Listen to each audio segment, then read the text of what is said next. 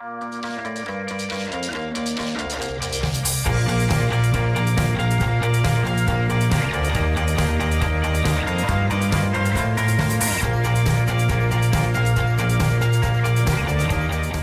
I'm James L. Berry, and I'm an illustrator for the Warriors comic series, and today I'll be drawing Leafstar.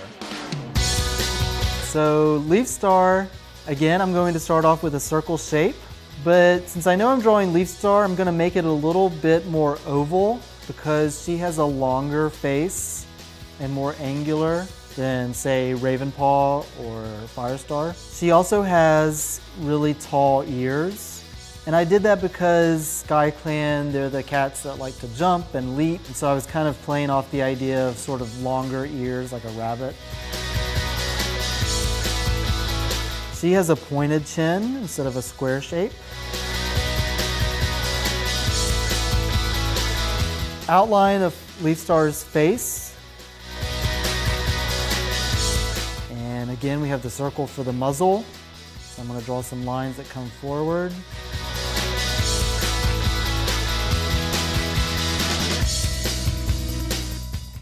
She has a thinner neck than, say, Firestar. All right, so we have the basic shape of a cat's face. So now I'm going to start adding the details that turn this into Leafstar. So she has some brown markings on her face that go around her eyes, sort of like a little mask. But I wanted there to be a leaf shape on her forehead, so that's what the white part is, sort of a leaf shape created by the mask. And it goes around her muzzle. So Leafstar also has some dark lines around her eyes, sort of look like eyelashes. Obviously cats don't really have eyelashes like humans do, but I'm playing around with her features to make her more expressive. Okay, and I'm going to add some detail to the nose.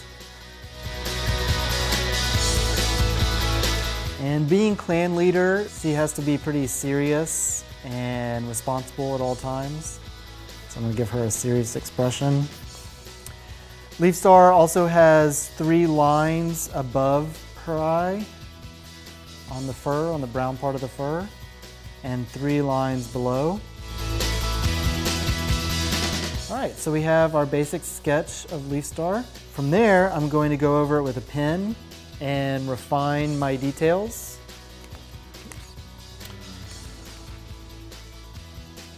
All right, so I'm going around the outline of the head first. A little bit of fur on the cheeks. And we have that pointed chin I mentioned earlier. Make her look different than some of the other cats that have more squared off chins. She's got a pointed chin.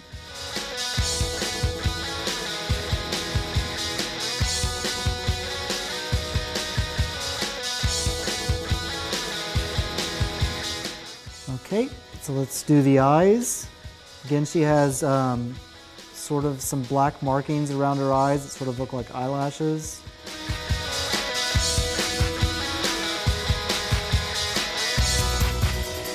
And a line that comes forward towards the nose, coming from the corner of the eyes.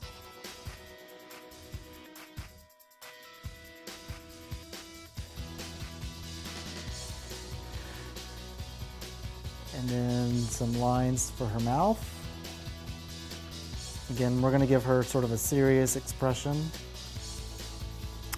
All right, so I have the main features of Leafstar drawn in. And I'm going to go back with a thicker brush pen and go around the outline of her head. Sort of smooth things out a bit.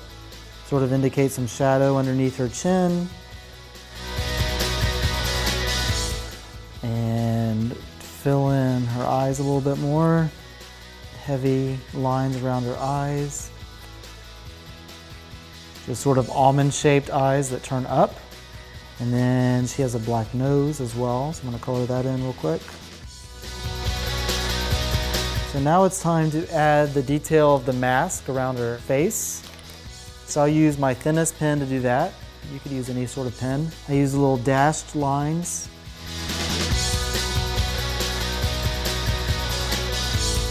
And again, I'm trying to emphasize that leaf shape in the middle of her head. So in the book, she was described as cream with brown markings, so it's sort of up to me to figure out what those brown markings were. And since her name is Leafstar, I wanted to, sort of reference that with the leaf shape. It's subtle, but some people might notice it. And then I use a few more dashes across the bridge of her nose to show that the muzzle is coming forward.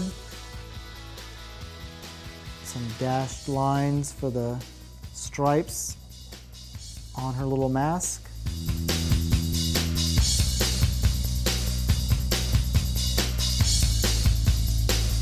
So let's erase our pencil sketch, and then we can clean anything else up, add any more details. Okay, I think I'm going to put in some shadows here on her ear. Clean up the lines around her eyes a bit. Try to even that out.